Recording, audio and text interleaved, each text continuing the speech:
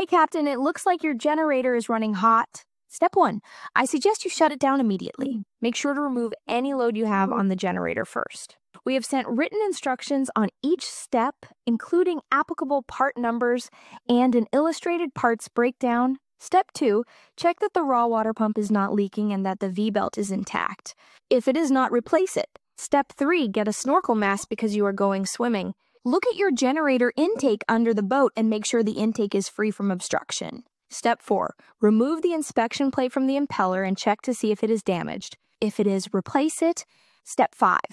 Follow the instructions in the email to remove the heat exchanger and place it in a container full of barnacle buster for 3-4 hours. Reinstall the heat exchanger afterward. Step 6.